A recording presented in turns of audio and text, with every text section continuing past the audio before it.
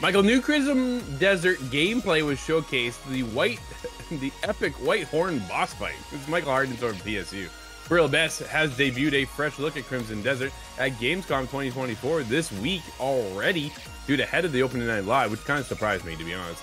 Which showcases a epic boss fight against a Whitehorn beast. Dude, it is a massive beast.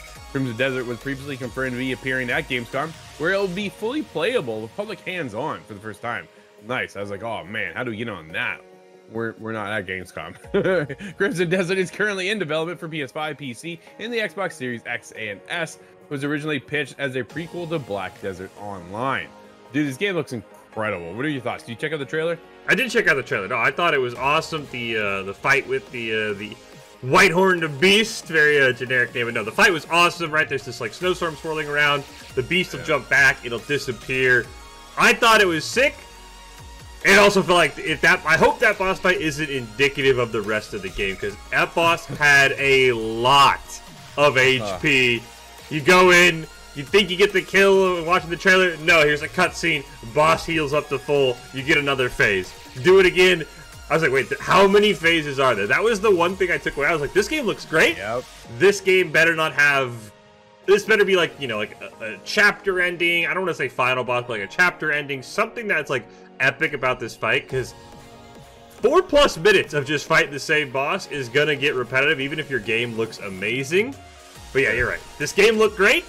I hope every boss doesn't have the same amount of HP as the Whitehorn Beast, because I was like, I'm gonna be here forever, because I'm not gonna dodge as many skills as the person in the trailer is doing. But no, looks wise, I'm sold. I'm ready. Put me in. That game looked great. Yeah, we saw a sneak peek of it last year too, and I was already pumped then. I'm like, oh cool, new gameplay. What are we gonna get into? The boss fight. I'm like, all right, let's watch this boss, right? And like you say, dude, the minute he beat him the first time, I'm like, okay, are we done? Or are we going back for? Oh, there's round 2. Oh man. Okay. Oh no, here's round 3. I'm like, not that usual. It's a boss fight, so you gotta fight him numerous times, because you know what? The first time you took out his health wasn't enough apparently. He had to rejuvenate himself and come back at you. That annoys me in games, dude. There is a I know I'm on one side of it versus the other. I'm not a guy for boss fights. I'd rather just play the campaign and the story and then get through. And if I can like get away from the boss fights, dude, I would happily do that. But I know it's part of the game here. I think the game looks absolutely incredible, so I can't wait to dive in. The biggest question is, man, when are we gonna get this game? They've been working on it for so long, and it looks like it's almost ready to go. So are we?